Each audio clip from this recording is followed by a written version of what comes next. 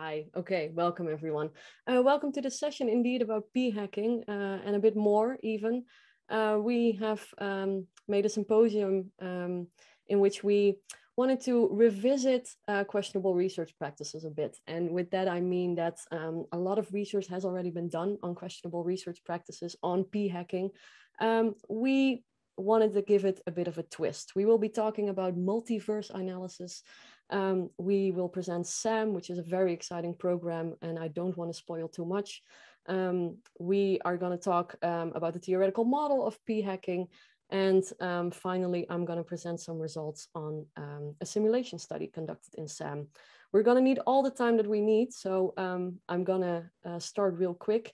Our first speaker would be Anton Olson Collentine, but unfortunately he could not be here today. Luckily, our other speaker, Jelte Wicherts, will take over and will present in his place.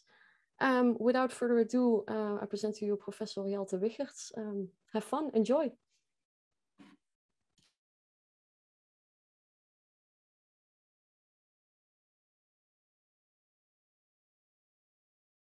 Yes, and I'm live. Thank you, Esther, for introducing us. So, unfortunately, Anton fell ill, but having been involved as a supervisor in this project, which I like a lot, I think I'm in quite a good position to present it.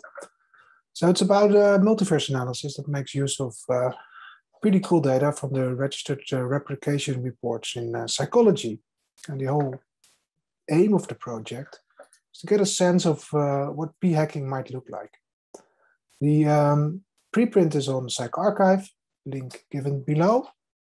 And also we'll tweet about it, obviously. So if you ever want to find it, it's not too hard to find. As you might know, in many studies, if not all, I would contend, would the data lend itself to a great deal of many analyses. And we call this, after Simmons and his colleagues, degrees of freedom in the analysis.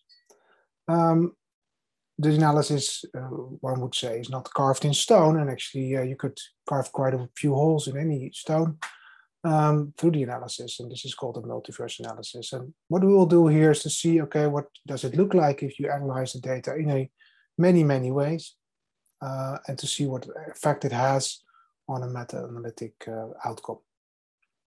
So this is the Garden of Forking Paths, Gelman and Loken's idea. It's, of course, by this audience well known, that many different ways that you can analyze data with could result in many different outcomes. And that, yeah, the call for prior registration of the analytic plan is one way to specify one single path down the garden. And that these registered replication reports in psychology and other fields, I guess, as well, really aim to pick a seminal study. They are registered reports, so they're all assessed prior to the study itself. A very strict protocol is then implemented, and the study is run in multiple labs. And this is nice because now we have an awful lot of data, thanks to the hard efforts of all these contributing labs and the leading groups that set these registered reports up. And the idea is to see what happens. Now, what we did, what Anton did actually, after he got hold of all the data, is to look at all sorts of additional information in the data files and have a pretty broad protocol that allows you to create different choices in the analysis. So the slide here is not meant as an eye test, but I can tell you that these things relate to a paper we've written a couple of years ago on the many types of degrees of freedom that you can actually have in these types of studies. And these types of studies are typically lab studies, relatively short, where the outcome is typically the between group difference in mean, so standardized mean difference is the outcome. And the degrees of freedom could be anything. So something like the age is recorded. And if you read in the literature, and this is how also we set up the many different degrees of freedom that you could think of. If you read the literature, you often see we discarded participants aged 25 and above. But you can also read sometimes, and actually we have some work on this dating some time ago, that they would exclude some outliers on particular bases, that they would exclude those who have a different native language or are non-native speakers, that they would also look at the outcome variable, which is often measured by scales, kick out some items from the scale, and rerun the analysis. Now, you can do that in many, many different ways, and it's a protocol that Anton applied, automated, and used for all these labs within the different registered replication reports. And what you can then do is you have a grid, basically, that's the idea from the Belgian group, and it's called then the multiverse because you combine all the different dimensions. So this is one example. You exclude based on age. Most of the studies are actually student samples, so then the 25 is not too far-fetched. And actually, if you use that as a threshold, kick out over 25, you already get two options: all cases or those without with younger ages. But you could also use other completely arbitrary cutoffs. Now, we had a list of very common degrees of freedom, and we contend that these can be applied. They were pretty successful in all these lab studies.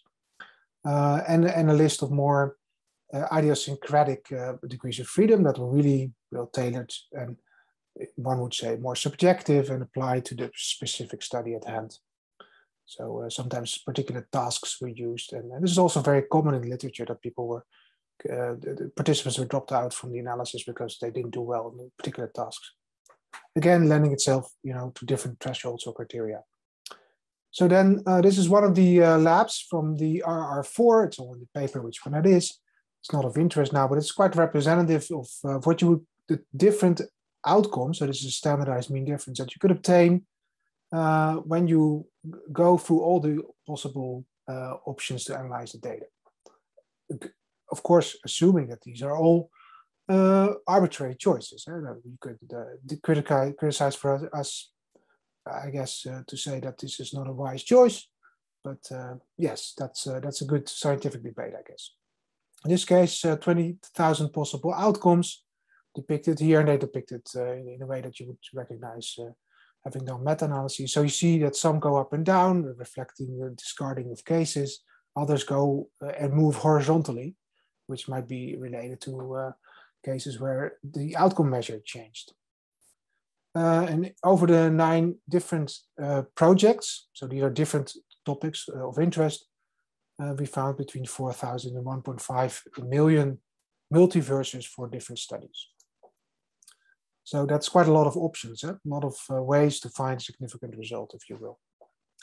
Now, and this has been done before in other contexts as well, by Patel and Unidis, for instance. They call it vibration of effects, and of course, the group in Leuven did this also. They came up with the idea, and we now have seen about 40 or so of these multiverse analyses in the literature. But that's not what is nice about this data. The nice thing about these data is that we actually have multiple labs running the same experiment. So it's also nice to see, okay, which of the different degrees of freedom, which is the different choices you can implement, make a difference, and how much variation you observe. Now, in what we call p-hacking, I would say it's basically just a selection mechanism. So what you do then as a p-hacker is just select one of those. That's typically what we read in paper, maybe 2. Add a footnote there as a sensitivity analysis to shine the results up or whatever. But no way that you're going to report this, all the results. And of course, in this case, and this, if you look at the whole bunch of blobs here, I wouldn't say it's a big effect. And then you could, of course, select among all the significant ones, leading to clear bias. Now, we know that these are actually registered reports. So we know that one of those dots was actually chosen by the in the protocol, that there in the actuality would not be a bias of this sort. But had these studies not been pre-registered, we could actually see how much bias they might have caused over different labs if the same study had been run. And the researcher had all the options to choose. So p-hacking would be something like you pick something, and it could be completely random. Who knows? You could imagine all sorts of psychological biases playing a role. Hindsight bias is nice. I knew it all along effect. It's a very potent thing that even us as a group, we pre-registering our studies, even fall prey of. So then had some nice project of one of the PhD students, and as we pre-registered, and we found some really cool results, and I was really enthusiastic about it, and I could definitely, I was absolutely certain that this is what we had pre-registered. No way. So anyway, hindsight biases is a very strong bias, as are biases like confirmation bias. Now, intentional would be some selection based on the data, which causes bias. So this is one RRR, and then you see the 16 labs here. And this is the same study, run in different labs. So you can imagine some differences here in the end, which is obvious because the scatter plots are up or higher or lower in the funnel, reflecting lower or bigger, smaller or larger sample sizes. And you could imagine also that some pick, an effect to their interest on the right-hand side, others on the left, giving rise to all sorts of confusion in literature. Had these studies not been pre-registered. Now, the nice thing about this, as I said, this uses a protocol that structures the degrees of freedom, the grid search, if you will. So this is then an overview of the different degrees of freedom, different choices that one could make, so that's the marginal dimension, to see how much variation in outcomes they actually cause. So for instance, in lab 7, it's deselecting people on some error percentage correct on some of the tests that yields a lot of variation in effect size. This makes a big difference. Other labs like lab 9 on the left-hand side, first column, their age had a major influence. So age moderated the effect, or at least you would say naively, it's probably just random sampling anyway, given the inconsistency of all these patterns over all these different labs using the same protocol, running basically the same study. So there is bias, that's one message, but also the bias is very unstructured and looks like it's going in all sorts of directions, which is quite discomforting for those of us who would one day like to correct for these biases, either in individual studies or in meta-analyses. So it's a mess. Another important thing that we, well, not really uncovered, but that you can recognize here, you can also do it formally, is that if you look at if you look at multiverses that have the same sample size, now given the confidence interval width in this funnel, we would expect if this were independent draws, that the blobs would be mostly around that 95% confidence interval, and they're not. They're much narrower. Now this makes perfect sense because you're using the same data, so there's highly correlated data.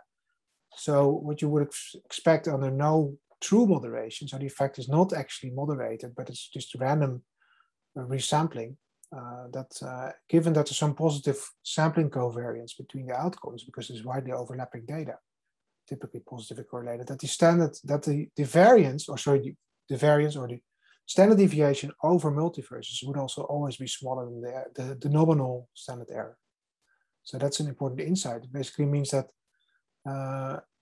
p-hacking has less of an effect than you would expect under extreme levels of publication bias. And actually, this is, I hope that's also in the slide of later talks by Esther. Anyway, I don't have much time, I think. Let's check. Okay, I'm going to be quick on this. What happens in a meta-analysis? Well, it depends on how people select. So this is the typical meta-analysis combining all these different effects. And the blue one here is the pre-registered one. That's what would become enlisted in a meta-analysis across different studies. And the nice one on the right is the most significant one. So it's the most extreme scenario you can imagine of selection among all the multiverses in all those studies. And this is a slide that I think I'm gonna just stick with this one. This is in the paper. This is for all local odds ratios in 2 of the registered replication reports. So this is a meta-analytic outcome that depends on basically what people select from the multiverse. And you see the blue one here, and that's actually the pre-registered outcome. So what's done here, we run a meta-analysis on only the pre-registered outcomes. And the other ones that are shifted to the right, reflecting bias, are different selection mechanisms. So you can pick, the most significant one. You can pick randomly among all the significant ones. It might reflect, if you're not running all of the multiverses, but rather some haphazard, random walk through the forest, if you will. Just the first one that will be significant, or maybe the least significant one. There's also this blob in the middle that's actually the average over all multiverses. And the nice thing about this and the next slide is actually that what we found is that, yes, there will be bias if there's selection, and it might be more extreme if you pick the most significant, obviously, based on significance. But the pre-registered outcomes are actually quite close to the mean. And this is also picked in a smaller slide here for standardized mean difference, the mean over all multiverses. There's only two, I think. There's only one. That's RR3 with one of the outcome measures on top, where the mean of the multiverses is not very close to the pre-registered outcome. So in a way, they picked something that's weird, at least quite outside of the range of the other multiverses. But for all the others, the mean over all multiverses is quite close to the effect that was pre-registered. So degrees of freedom matter.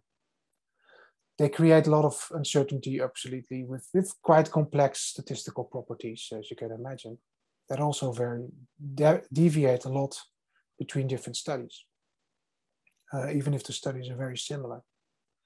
Without pre-registration, because there's no way of knowing what's going on, so the potential for bias is massive. And the selection is what matters most. And as said, here at least, but it's a selected sample, right? RRs, most of them actually didn't show a big effect anyway. They were field applications, if you will, at least according to some. I think they're very successful in estimating the real effect. But here, at least, the average over multiverses look very close to the mean, to the pre-registered outcomes. So thanks also on behalf of Anton, and we wish him well. Quick recovery. Thank you so much, Jelte.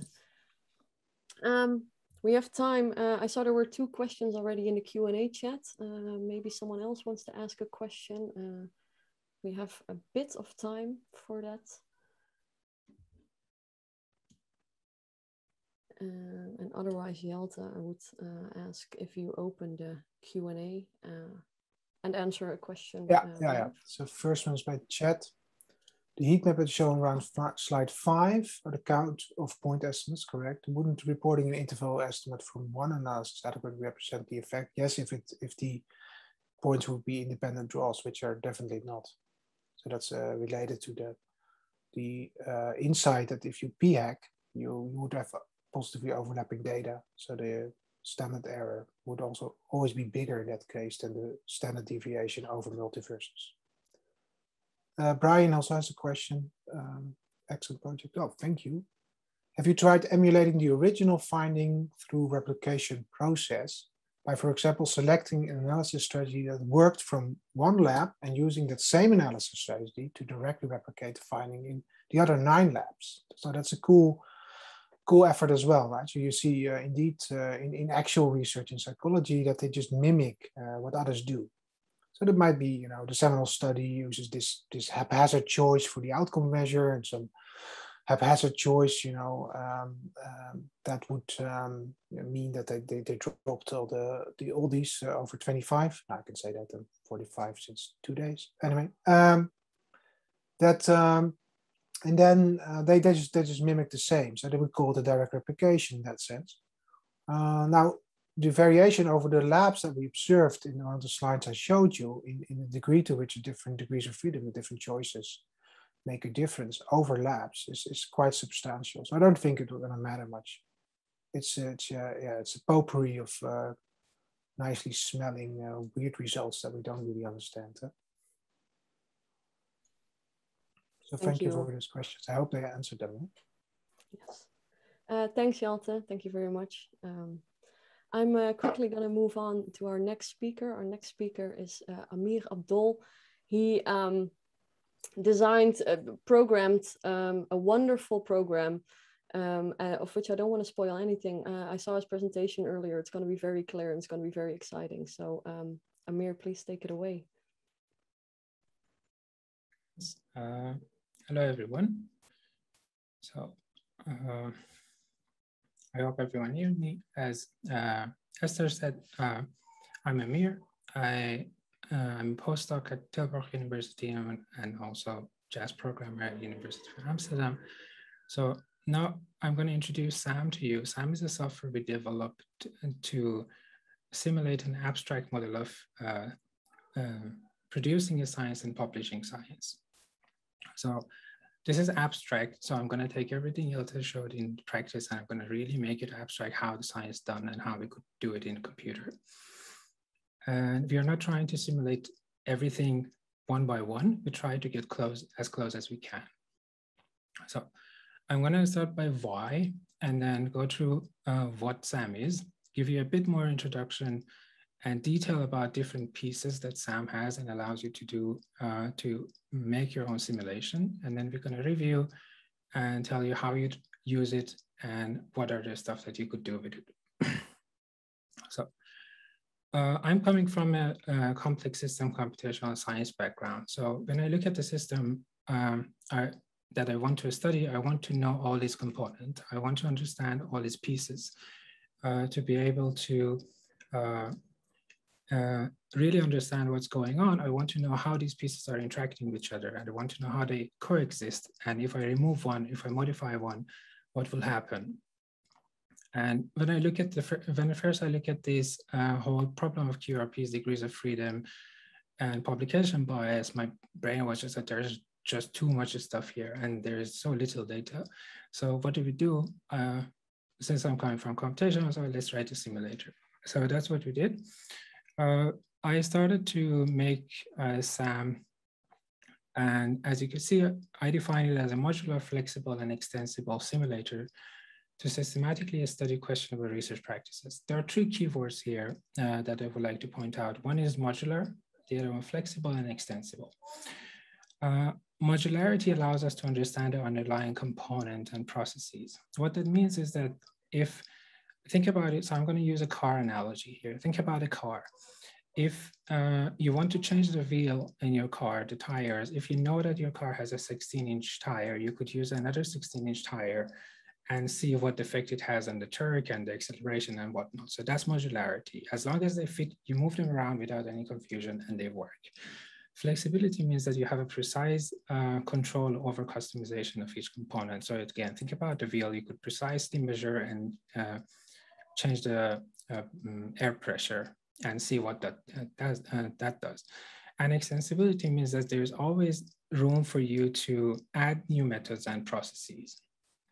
So this is a general overview of SAM. And what SAM tries to do is try to simulate the process of conducting a research and publishing a research. So if you look at like one overview of how this research is done, it has two main players. So these are simplified. There's a lot more stuff we have in our preprint on the website, but I'm trying to simplify and give you an overview. So there are two main players. There is one researcher and the other one is journal. And in our setup, we have three different processes. We have preparing, performing, and publishing. So how it works is that the researcher think about what it wants to do. Okay, I have this experiment, and these are the parameters of the experiment. The population is this. I'm going to have two groups of people, and I'm going to give them this treatment and see what happens. And based on those information, he performs the research and prepare the experiment, collecting data. Then he analyzes it. And if he's happy with the analysis, he prepares a manuscript. And then we go to the publishing phase, that he passes the manuscript to the publisher, the journal. A journal look at the manuscript that is coming and try to evaluate it with certain factor that it has. Like it could look at if it, in the case, a very basic case, is it significant or not? And if it's happy with the manuscript, it publishes it and it turns into a publication. That's a very abstract overview of how research is being conducted. Now I'm going to move into all these pieces one by one and go to their sub pieces to see what are they composed of. And as we start to add more pieces and more pieces, I'm hopeful that it makes sense that that modularity that I explained, it start to show itself, and you could see how they come all together. So if you look at if you zoom out a bit more, then you will see that the experiment contains the experiment setup. The experiment setup, these are the term that I'm using. Don't try to translate them one by one to what you know, but they will make sense. So data strategy, and I go through them later. So experiment setup contains data strategy, test strategy, effective strategy. Think of experiment setup as pre-registration. You say, I'm gonna have two groups, this kind of treatment, and my population gonna be that. And I'm gonna run this test, and I'm gonna calculate the effect like that. And then you collect some data. This will be your experiment. Then the researcher has access to the experiment, it runs it. It has some sort of strategy how he wants to analyze the data and how he wants to prepare his manuscript, right? And sometimes the researcher is mischievous, so it's just like, oh, it goes always for the significance. So we could tweak these in the research strategy. And then we have set of hacking strategies, like methods that the researcher might choose or might not choose. We could choose and define if researcher wants to do this or not. And when the research and analysis is done, he prepares the manuscript, he chooses a journal, pass the manuscript to the journal reviews it, and I put a piece meta-analysis here. It comes together later why it's there. And after that, there is the result, the manuscript is accepted, then we have a set of publication, right? Now I'm gonna dive even deeper into any of these and show you more and more pieces. Think about the modularity. I'm trying to break down the process of conducting a research as much as we could. So let's look at the experiment. Experiment has design parameters. So there are two groups, there are a certain number of DVs, there are a certain number of condition, and there is a certain amount of data. Then we have data strategies. That defines where the data comes from. Is it coming from a fixed model? Is it coming from a random effect? Is it coming from a graded response model or any IRT models or whatnot? And these are the pieces that I could all put into the SAM. And then we have tested strategies, how this experiment that I'm running is going to be tested, how I'm going to validate if the result is valid or not, how they're significant or not. There are a few tests that we implemented, but remember I mentioned it's extensible, so we could always add more. We could fine-tune these because we are flexible, and we could interchange them. And then we have effective strategy, a few other options here. And then I'm going to move to the researcher. So we know that the hard part is usually the researcher, because researcher is the one that think. And when people think, things get hard. So we have experiment that researcher take controls of, and then we have the researcher strategy. He always have, or she always have some sort of plan. I'm going to run this test like that. I'm going to run this analysis like that. And then I'm going to make certain decisions. And so he could make several decisions. Some are listed here. There are more. There are logical queries that you could tell the researcher, okay, when you run your study first and collect the initial type of data, look at your data, choose, for instance, the pre-registered result, and make a decision if you're happy with it or not. If you're not, maybe you want to run some of the hacking. So think about the fact that we are trying to simulate a specific path. So we have certain decision to make in certain position during the research. We could even do one decision at all the end before the submission. The researcher does everything, and then when everything is prepared, look at the manuscript. I was like, am I really happy with this or not? And then you could define a specific criteria, and the researcher, no, not really, so pass it by. And there are several hacking strategies we have implemented. Some common ones, selected reporting, optional stopping, outlier removal, optional dropping, group pooling, questionable rounding, and you could have anything here, or you could implement more. And you can fine tune these to your preferences. We understand that there's no consensus on what these are exactly, but there are a lot of parameters to get to the behavior that you would like. And after the analysis is done, we have the manuscript, which is just a piece of document that the researcher passes it to the journal. So this is about the researcher. We go one level deeper. And at the end, we have the journal. So journal is equipped with a review strategy. So the journal has to decide how he is going to process an incoming manuscript. We know that there are several criteria. It goes to the reviewer. There are several criteria that each reviewer has. We could have a journal that free select everything. Everything goes through. We could have a journal that randomly selects things because we want to see what effect that has. We could define a journal that select based on the significance. So we induce some publication bias. We could define a journal that has a custom policy. So if we say, look at the effect, if effect is medium and is significant and the researcher is that guy, accept it. If not, just reject everything.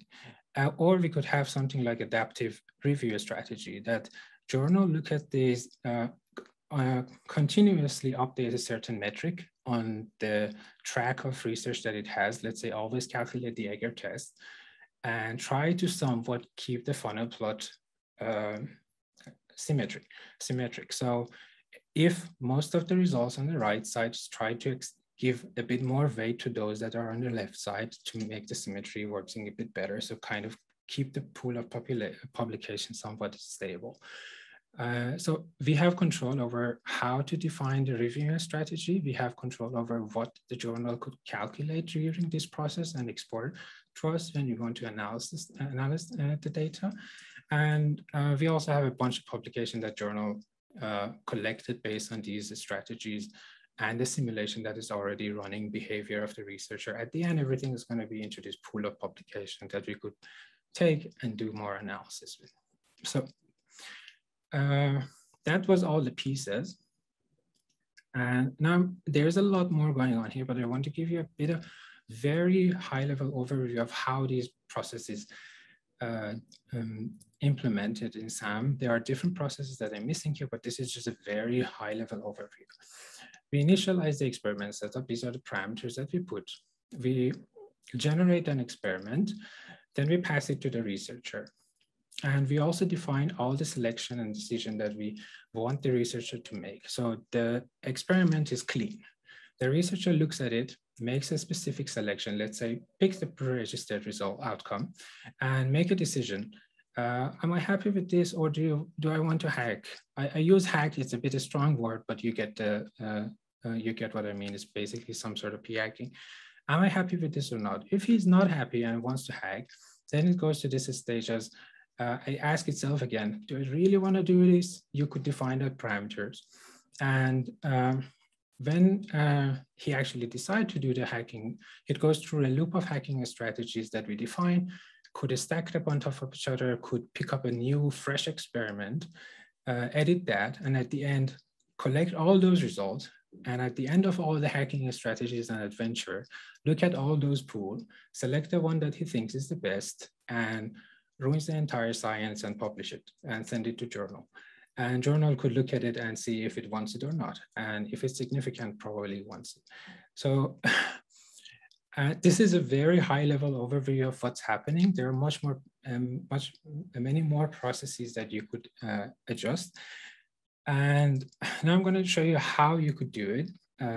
SAM is a C++ simulator, which means that you could use it in two ways in our case.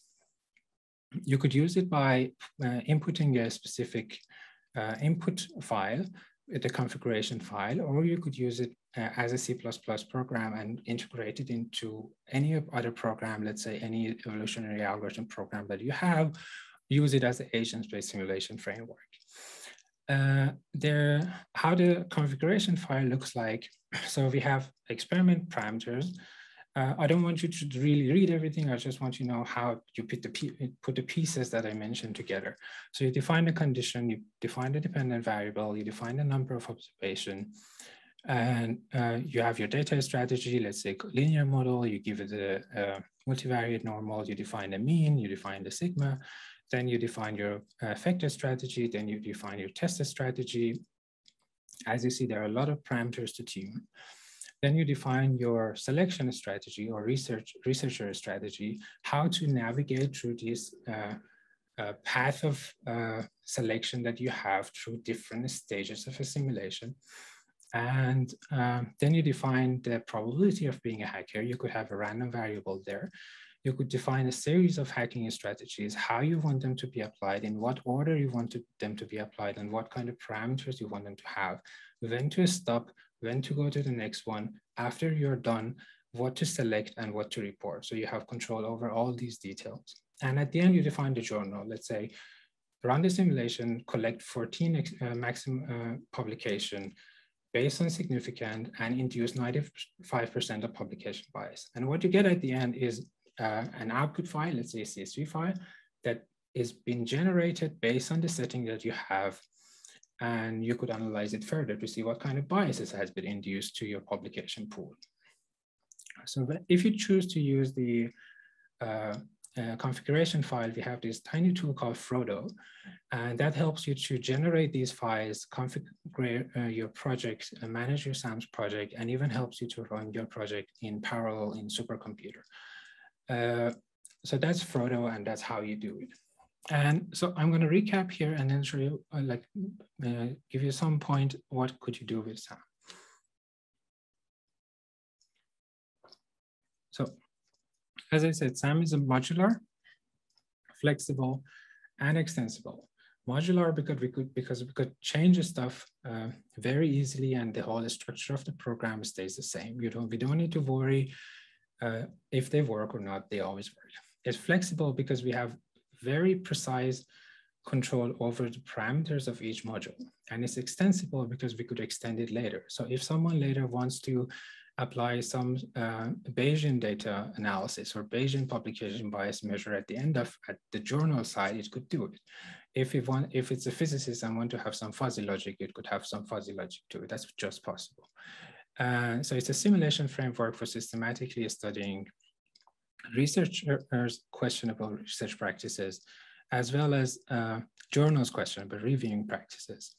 Because we are able to design a specific selection mechanism for the journal, we could define different policies for journal to review incoming manuscript that has been passed by the researcher. So then we could actually understand what the journal does to some extent at abstraction, and maybe try to find out a different way for journal to select things that doesn't ruin us. And with that, I'm going to give you, since there's too much here, I'm going to give you a few examples of what are the stuff that you could do with SAM. So we could do study publication bias and publication bias metrics. We could study questionable research practices, their individual and collective effects. We could do multiverse simulation and analysis. You could also include the QRPs and publication bias in those because they're just different modules. We could do meta-analysis simulation, again, with all those above. And we could design an experiment with journal reviewing policies, as I mentioned.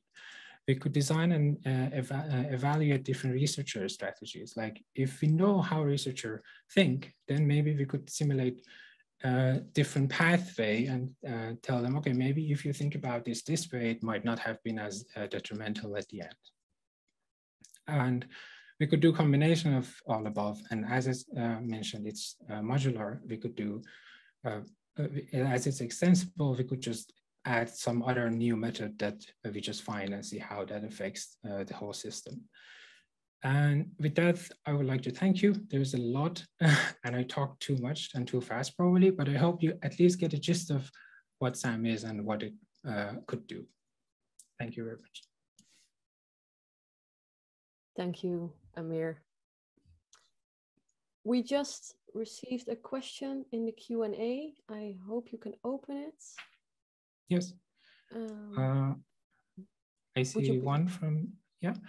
Interesting to hear more on what SAM's output file would look like. So you get several CSV file based on the parameters that you define. You could ask SAM to report all the publications that has been accepted, all the rejected publication.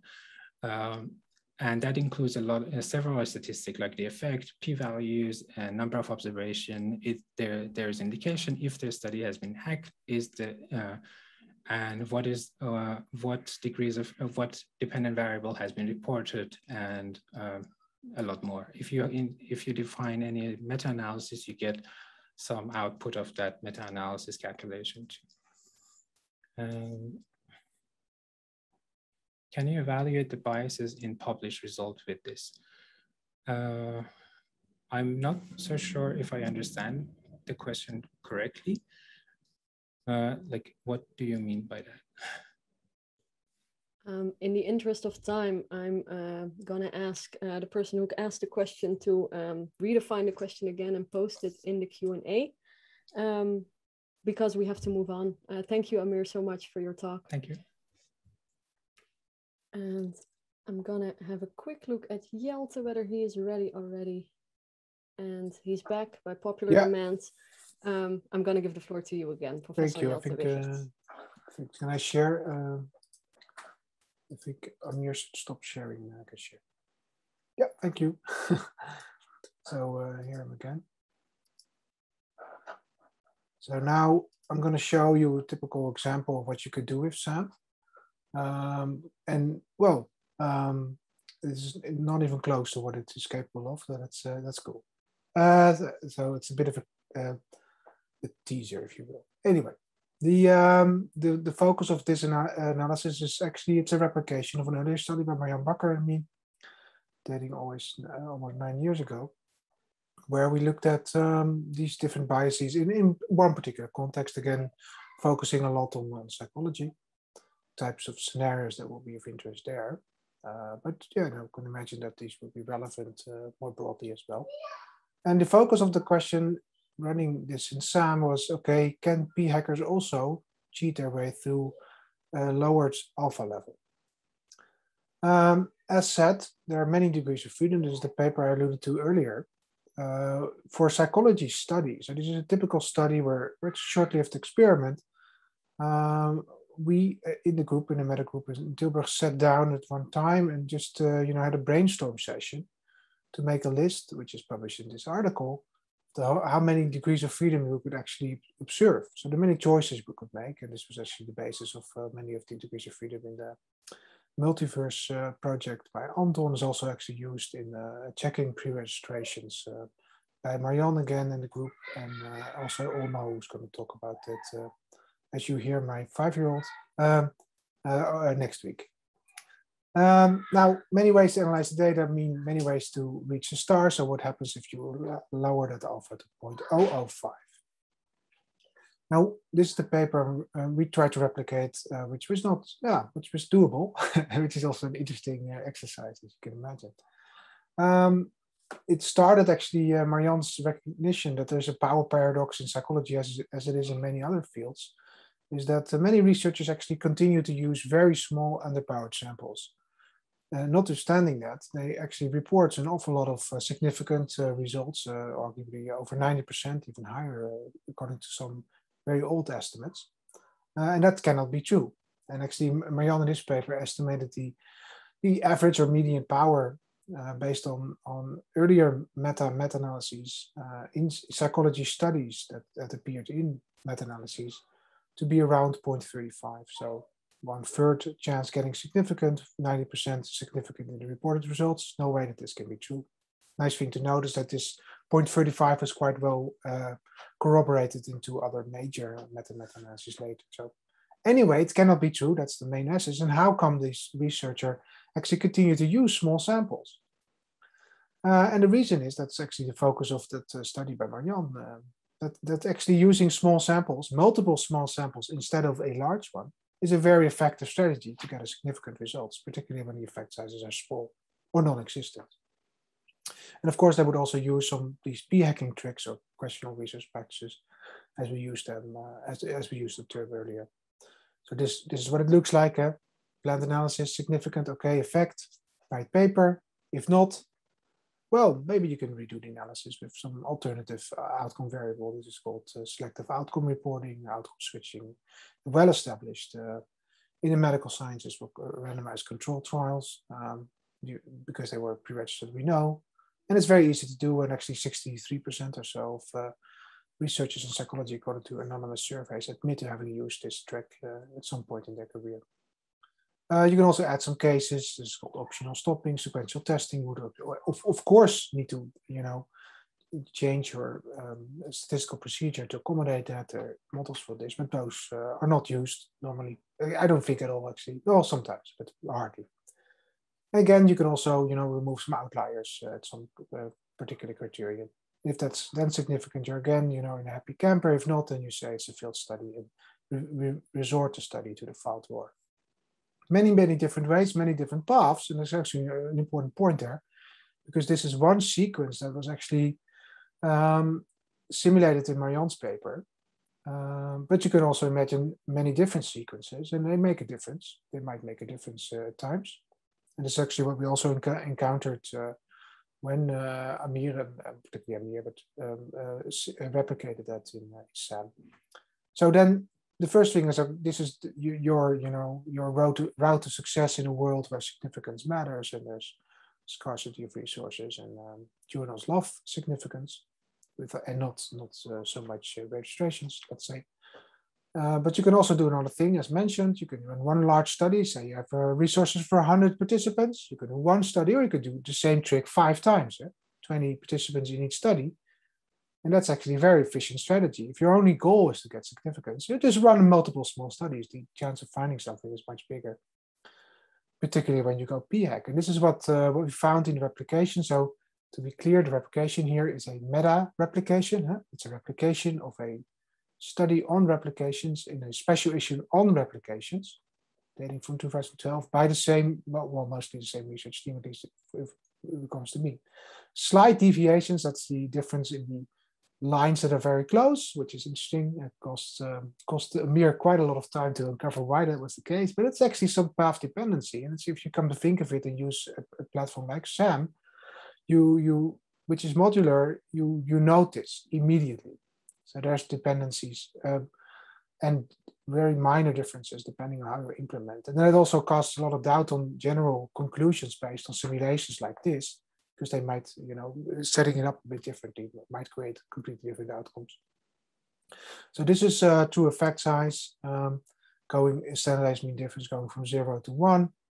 And then the left-hand side, what you see here is that the dashed lines represent the strategy of small studies. So instead of the one study of 100 participants, that's the full line, you run 5 of 20. And the mere chance of significant results, you can compute that chance, obviously, you don't need to simulate anything for that, under the null, is much higher than it is for one single study. And so what you see here is on the left-hand side that it's actually the dotted lines do much better up until 0.50 or so effect size. It's a winning strategy, particularly when you go p-hack using the tricks as simulated here. This is the winning strategy. You might explain why people do it. This obviously comes at a major cost in terms of estimation and bias, and that's on the right-hand side. So the effect size biases are massive in this scenario, which entails 20 participants in total, 10 per cell, which is the n, what the n means. So that's the problem. Massive bias. Even if the effect is true, you have a problem, and not a small one either. So that's what Marianne found. Am I back? Oops, sorry, too fast. And this is actually for different levels of n. But that's that's in the paper.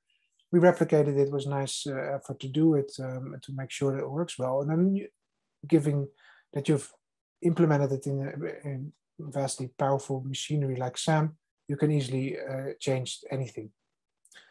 And this is, of course, what we wanted to do.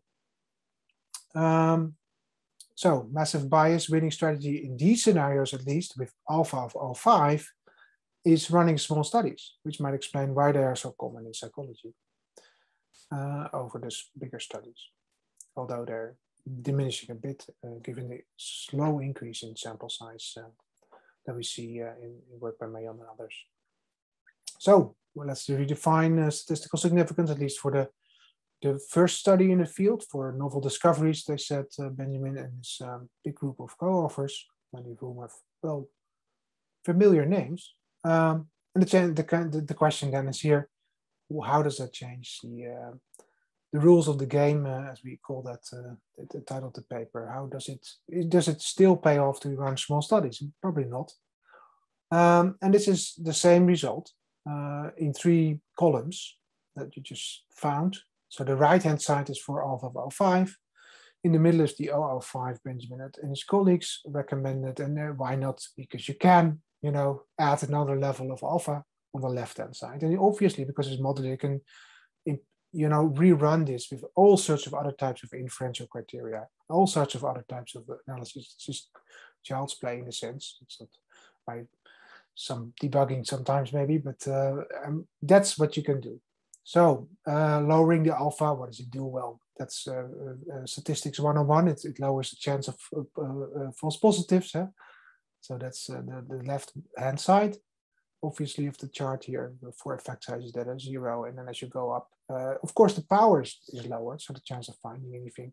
Even if you do the good thing, which is the fixed blue line here, it's a big study. It's not still that big, but at least, and you not invoke any p-hacking.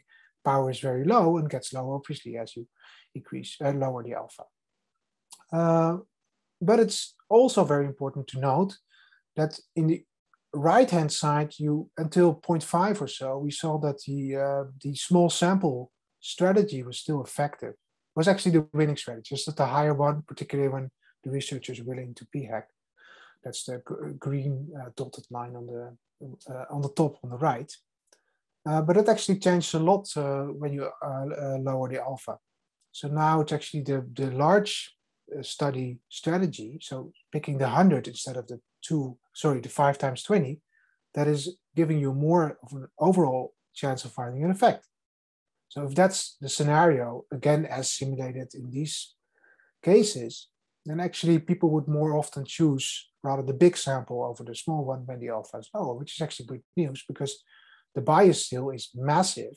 That in a way doesn't matter. It's a function of the lack of power across the board. So the power will be a bit lower given the same sample size, obviously, when the alpha gets to become lower. So the biases are basically the same. But instead of using the very nasty biased strategies on the upper right-hand side, the dashed lines, which cause massive biases even for 40, so that's 40 times 2, 80 participants per cell, which for experimental psychology is big. It's much bigger than the average. The massive bias that you see for the small sample strategy would be lower to the lower thresholds. So the large sample studies will maybe become more common, which is a good side effect. The bias is still remaining. It's a bit higher actually even there. Although, if you p-hack, then might become a bit less. Huh? It's a power booster, so that's interesting. But anyway, so this is what you could do, but also you could expand this. Huh? So this is also a more aggressive form of p-hacking, and there's so many different ways to p-hack, and we have no idea what people do. It would be good to keep track, in a random sample of studies, unregistered, of all the analysis that have been done, and then do some cool analysis of that just to see what people actually do. But I'm not familiar with that type of study. So this is just another way of doing the optional stopping. I don't expect that to do much, but that's the topic of Esther's talk after this. Removing outliers while you change the K, which is the threshold for what you call an outlier here. We call that subjective K in another paper on outlier deletion and bias. So that's a really aggressive way. You just lower the threshold of what is an outlier until you find something significant. And if you do that, you get bias because that pays off. But it enters in the sphere of more than a bit questionable, I think, in terms of integrity. It's really bad. And if you report that truthfully, most researchers would say, what the hell, why do you exclude an outlier with a Z value of 1.6? It doesn't make any sense. Huh? Okay. Oh, so to wrap up, the first one I'm not going to repeat. We didn't have to do any simulation for that. That lowering alpha lowers the false positive range, which according to Benjamin et al. Obviously has some nice positive effects on the positive predictive value among others, and hence probably also in replicability. But that's also a very major point of discussion that we've seen. But the nice thing, that's the good news in green, that yeah, the running of small studies with such a higher level of evidence with alpha lower than L5 actually demands even the p-hackers to use bigger samples. So that's the good news. The biases will remain for larger studies, will actually increase here and there, but given that you're forced to have a bigger sample, unless you do very aggressive p-hacking, as is showed in this slide here, but that's just weird. You see patterns also going up as the true effect size goes up. It's weirder than life. So the biases are not going to go away, but there might be something to it, I would say.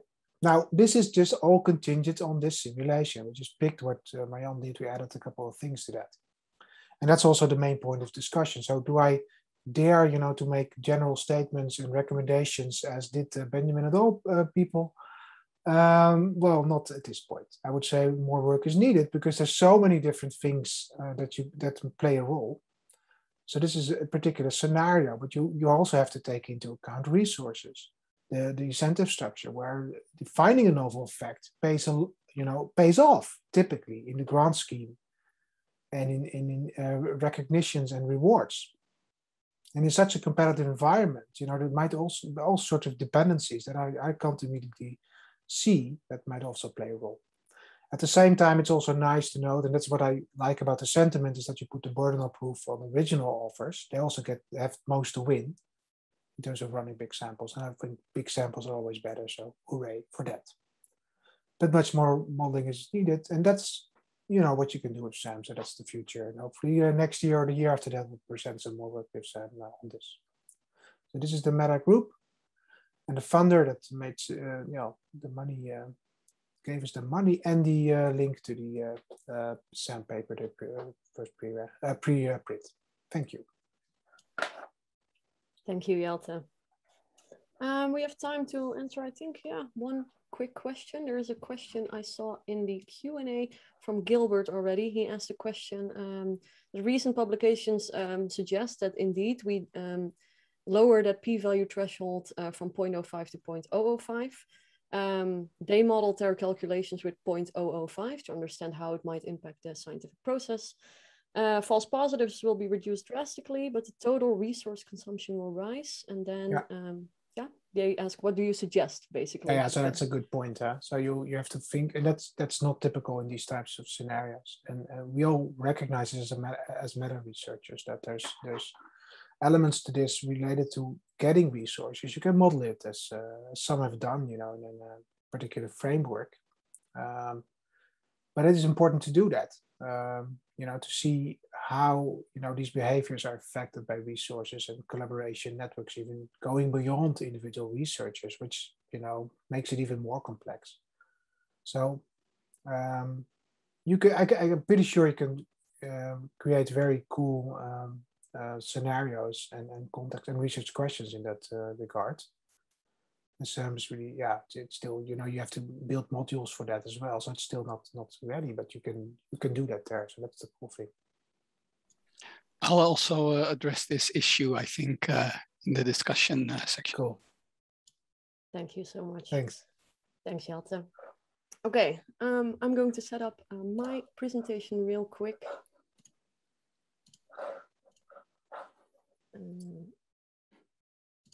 You should be able to see it right now. I'm having some technical difficulties, but if it's not visible, I would gladly hear it. Looks okay. Okay, then it's great. Then I'm just going to start. Okay. Thanks to the previous speakers. Hello, everyone. I'm happy to be part of the symposium as a speaker as well. I'm going to give a talk that shows basically the results of a simulation study performed in SAM. We investigated the effect of multiple questionable research practices on the meta-analytic pooled estimates and heterogeneity estimates. And I'm going to keep my introduction very, very short. Our study is heavily inspired by the I can say, famous articles investigating the self-admission rate of engaging in questionable research practices among American, Italian, and German psychologists. And our first aim with SAM was to investigate most of these QRPs separately. And as Jelte already mentioned from previous research, we also know that the effects of publication bias can be quite detrimental. Bias through the use of questionable research practices should be smaller than the bias of publication bias. We are interested in finding out which QRPs are more detrimental than others. So in this study, which is pre-registered at the link you see below, we were interested in the effect of 5 different QRPs on the meta-analytic effect size estimate and heterogeneity estimates. We also checked p-value distributions of the individual effect sizes to see whether there might be a bump below 0.05, but these results are not included in this presentation due to time constraints. We also varied some factors across all conditions. We varied the true effect size by 5 levels. We chose these mean differences because they are the thresholds, the standards used by Cohen, and the 0.35 estimate is commonly found as a median effect size in psychological meta-analyses.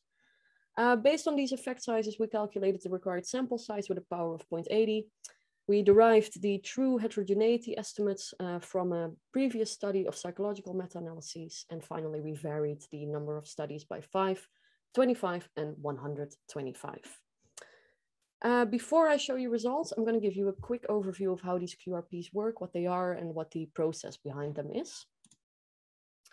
So naturally, we will have a baseline condition of no QRPs, in which we have 2 groups and 1 dependent variable. And we conduct a t-test between these 2 groups. And from that t-test, we will get a mean estimate, a p-value, and we will include this effect in the meta-analysis, regardless of its outcome, regardless of significance. Our first QRP is optional stopping, for which we have 2 levels. This is the moderate level. We again have 2 groups and 1 dependent variable, and we perform a t-test. And we include the effect in the meta-analysis if the effect is significant and positive. So positive means in a direction that we expected. If this is not the case, in the moderate case of optional stopping, we add 5 people per group, so 10 in total, and we test again. If we do not find a significant effect and a positive result, we add some more. And then again, if we fail, we add another round. We do this for 3 rounds max, or until we have a positive significant effect. And at the end of the 3 rounds, the effect that we have with the larger sample size is added to the meta-analysis. Then we also have an extreme optional stopping case. Here we again first test on our original sample like this. And if we do not find a significant and positive effect, we add 15 people per group. So that's quite some more than the previous one, making 30 in total. And we do that for 3 rounds, or we stop once a significant and positive effect is found. At the end of the 3 rounds, we include the effect that we have in the new sample. Then our second QRP is selective outcome reporting, which is also known as outcome switching, and which has a large admittance rate between 40 and 70%, I believe, in the studies that I just mentioned. Here again, we have 2 groups, but now we have 4 dependent variables instead of 1. Please note here also that the true effect size is the same across the outcomes, and the outcomes are correlated at 0.40. We want to emulate a researcher who tests multiple outcomes and then takes the first significant outcome that they find and discards the rest. But because SAM simulates all results at the same time, what we do is we check all of them. We check which of the effects are significant and positive. And of all of those, we chose one randomly. So that means that it's not necessarily always the one with the lowest p-value. This is the way that we try to simulate the first significant outcome. Then the more extreme version of selective outcome reporting, where we have 2 groups and 4 DVs, like before. We test all 4, and then we do pick the maximum one, the one with the lowest p-value. and we discard the rest. This one gets included in the meta-analysis. Outlier removal also has two levels, moderate and extreme. We have two groups and one dependent variable again, and we select the effect if it is significant and positive. If we do not find such an effect, we want to identify and delete outliers from the sample. So in the moderate level of outlier removal, we delete observations that have a z-score smaller than minus 2.5 and larger than 2.5, which corresponds to the 99% confidence interval for the mean. So these people drop out, retest again, and include the effect in the meta-analysis. Then in the extreme outlier removal condition, we identify outliers that have a z-score smaller than minus 2.5 in the treatment group and a z-score larger than 2.5 in the control group, meaning that we're more selective in who we throw out and we create a bigger distance between the groups. We drop these people out, we perform a t-test, and we include the effect in the meta-analysis. Then our multiple condition QRP has three groups or three conditions that I would like to call control, treatment 1, and treatment 2. Again, one dependent variable with the same true effect size across these groups. And we first test control versus treatment 1, and basically we pretend treatment 2 does not exist. Then, if this does not give us a significant positive effect, we do the same thing, but then we test control versus treatment 2. Then finally, if that also does not work, we combine the two treatment groups together and test that big treatment group against the control group. If that does not give us a significant and positive effect, we select out of these three effects, the one with the smallest p-value. That is the one that gets included in the meta-analysis. Then our final QRP is optional dropping. Optional dropping is also called a subgroup analysis. And here, what we wanted to do is we wanted to simulate a practice where participants get dropped out of the study based on the score that they have on another variable. So for example, gender.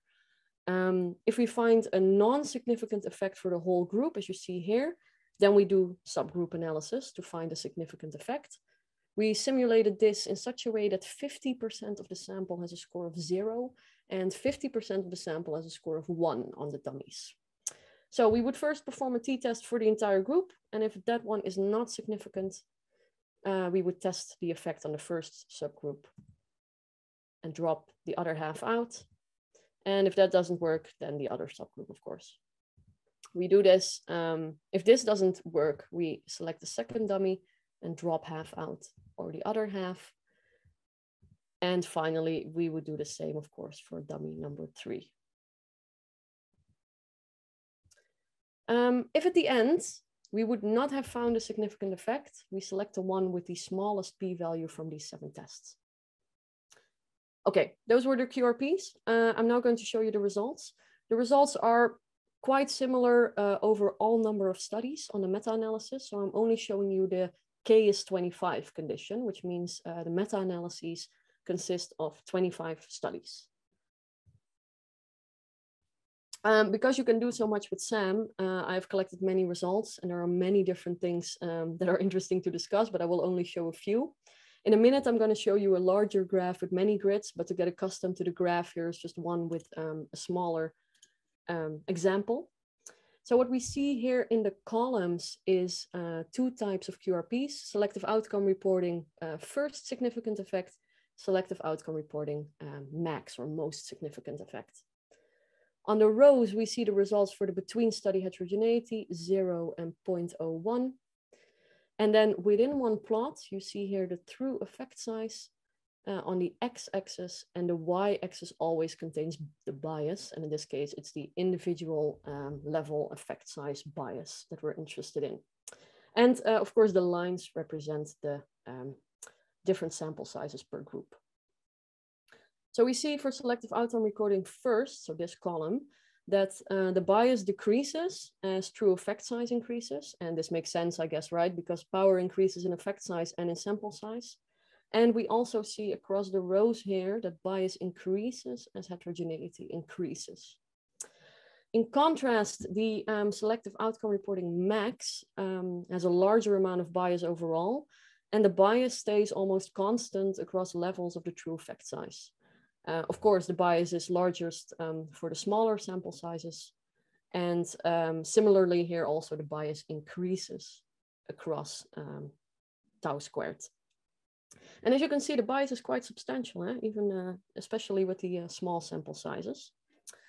So this is an example for 2 QRPs and 2 levels of tau. These are our complete results. Again, in the columns, we see the QRPs. The rows are the tau squared values. And within each plot, the x-axis is still the true effect size and the y-axis is the individual level bias. Here we see the same result, right? So for most QRPs, the bias decreases as the sample size increases. You see that in the difference of the lines here. It decreases in D. So as effect size rises, the bias goes down for most of them, I should say. The bias also increases in the amount of heterogeneity. So in that sense, the results are pretty consistent. Specifically, the 2 versions of selective outcome reporting and optional dropping have large biasing effects. And a side note I should make here is that with optional dropping, if we have not found a significant effect across all comparisons, we chose the smallest p-value, right? So this means that the optional dropping step actually contains the extreme form of selective outcome reporting at the end. And that may explain the large biasing effect that we see here. And this is also the case for the multiple condition one. Here the bias is also quite large.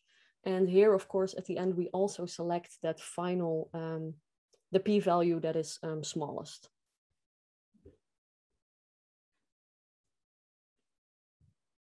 Optional stopping has a small effect overall for both versions.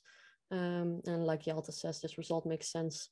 And because we keep sampling until we have just found significance, meaning that the effect size will be inflated, but not so much.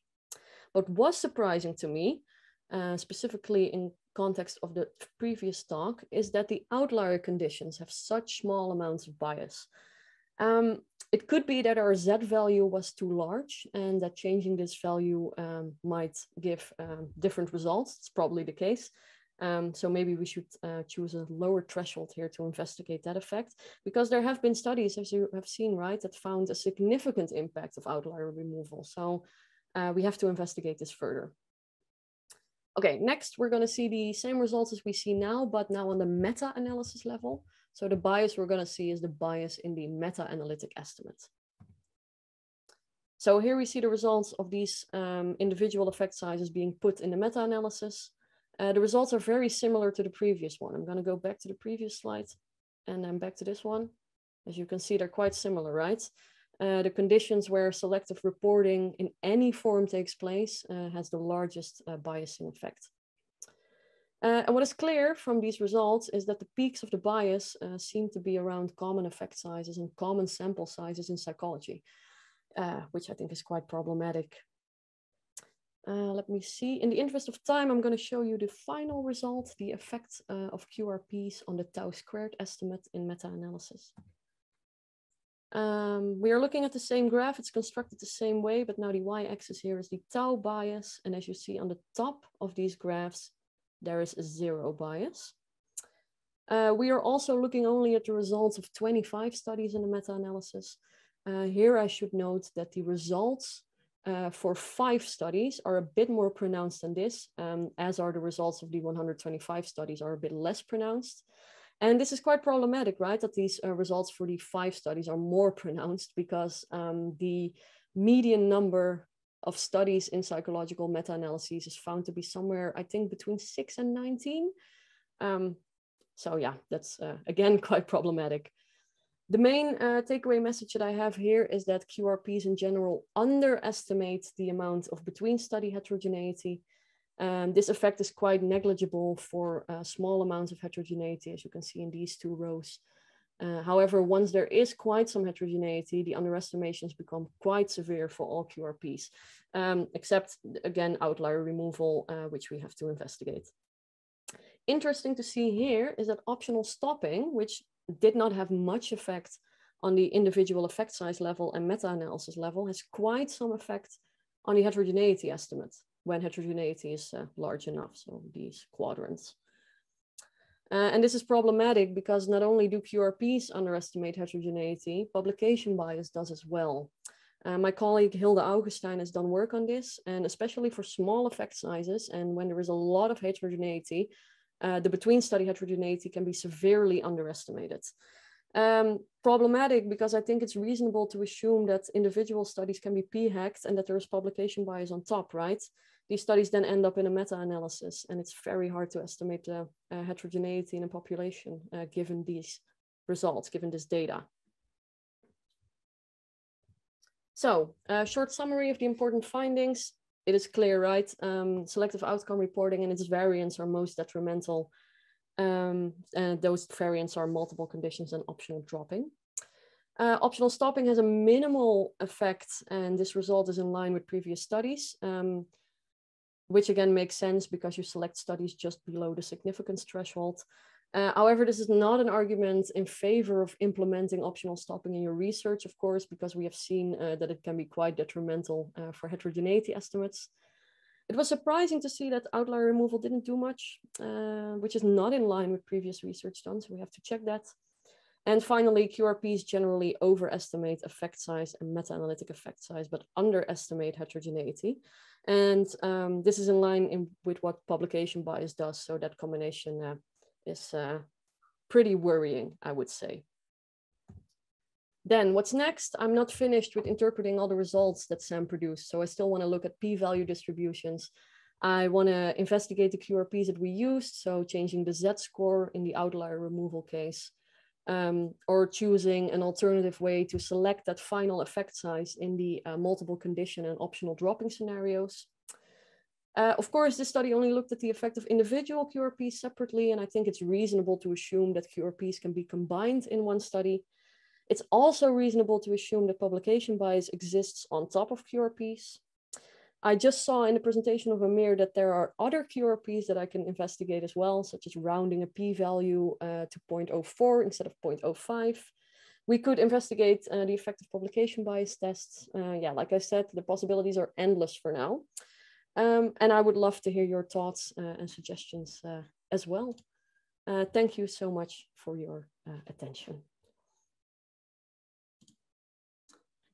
Let me check the chat real quick if there's anything. Oh, I see the time. Okay.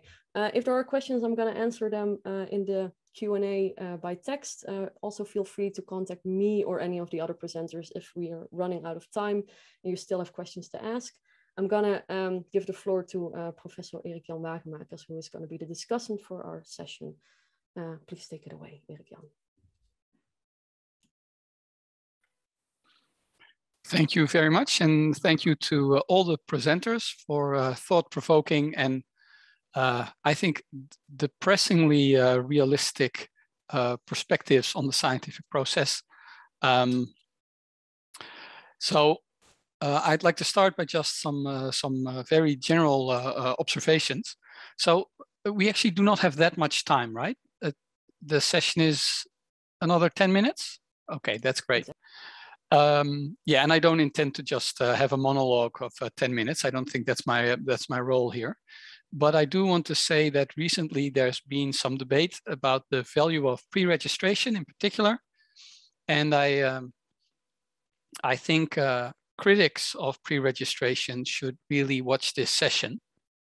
And if you watch this session and then still argue that it has no use, I don't really understand how that could happen. But you know, the thing is, and Jelte mentioned the confirmation bias, and it's very strong, and it also means that you're all the time on the lookout for information that confirms your prior beliefs. So I doubt that many people who argue against pre-registration would even attend a session like this one. And maybe that's also part of the problem, that we base our arguments on different sources of information.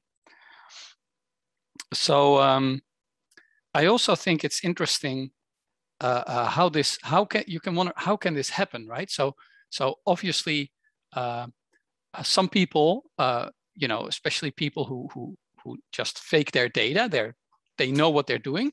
But I think a large number of people who engage in these practices don't do it intentionally. I think a lot of it happens unwittingly. As Jelte already said, you know, the example where you think you've pre-registered something because it seems so obvious. It's in hindsight, a lot of things seem obvious. So, and Michael Shermer actually addressed a similar point. He asked the question, why do smart people believe weird things? Oh, 1 second.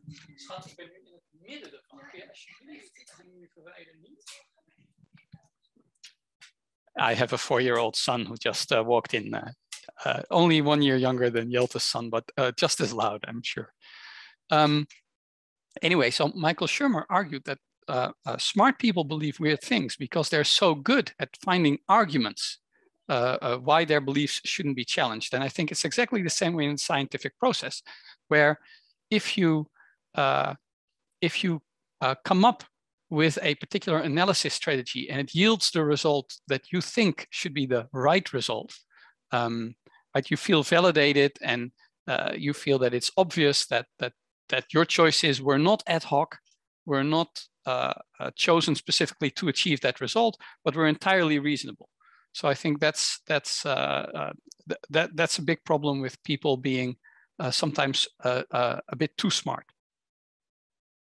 And in general, I would also say, particularly before the whole replication crisis happened, you had certain labs that really applied what was called at that time, sort of when nobody was listening, was called the shotgun approach to science, right? Where you have your experiment and you think like, what conditions should I include in my experiment? And you basically overload your experiment with conditions. And then you shoot this shotgun and you look at the wall and you see what's stuck, right? And obviously, if you combine that with hindsight bias and confirmation bias, then I think it's a recipe for disaster. So I have a few. I do want to say something about those p-values because there was actually an interesting question and a response to that with a link to the paper by Gilbert Schoenfelder. And he also referred to this paper. So I thought, this is interesting. I'm going to look it up. And it turns out I was the editor for that paper. So that was funny. But I will say one more thing about, and I think it relates to something that Esther was saying with meta-analyses, right? So one additional QPR that often comes into play with meta-analyses is when you add covariates or do subgroup analyses. And I had to think of a meta-analysis I was involved in, and it was pre-registered, and nothing was statistically significant. But, you know, out of the 17 studies, 9 showed a positive effect and 8 showed a negative effect. And so one of the reviewers, who was a proponent of this particular finding, argued that what is really important here is to investigate why those 9 studies showed a positive effect. So what separates the successes from the failures, right? And of course, there was not just nothing going on in those 17 studies, but it does show you the desire that some people have to see the effect in their data. So, and I did like the, so I thought I really thought part of it was depressing. You know, I always have to fight through these talks a little bit because, you know, it's just so all these questionable research practices, it's so terrible. But I do think it's really nice to study it systematically and just rub people's noses in it and really show how detrimental these practices are. Yeah, so I just want to say one more thing about those p-values, and then I think we should just hear from the presenters again. I was actually a co-author on that paper on proposing to lower the p-value to 0.005. And it is actually, when you read that paper, we were actually extremely careful. It should only be done for new discoveries. And I disagree, actually, that it should only be done for new discoveries. So it was a little bit too meek for my taste.